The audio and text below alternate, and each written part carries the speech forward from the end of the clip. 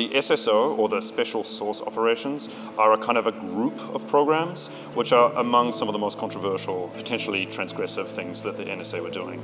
And the logo for that program is this incredible bald eagle, and symbol of American sovereignty, holding the world in its talons, like in these kind of ropes. I always kind of thought that this was a very important image to highlight. And directly below this is another kind of a more modest center point to the piece. So one of the things that I was trying to find out in the research and trying to kind of exercise in the presentation of this was, who would be responsible for making these images within the NSA. So who were drawing these cartoons? Who was kind of imaging these logos? We came across the kind of homepage and CV, LinkedIn and portfolio websites of an artist by the name of David Darchicourt.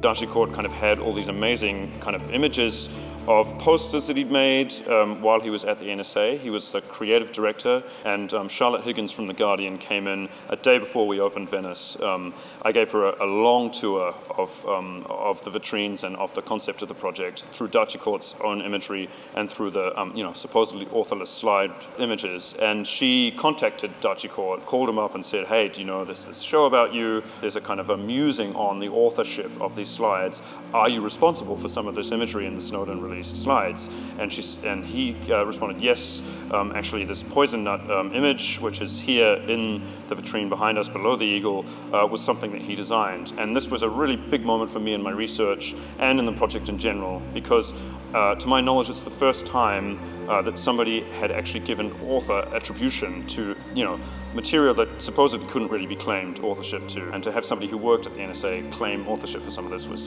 an amazing kind of confirmation of my belief that image-based research and cultural research has a really strong part in uncovering really important information.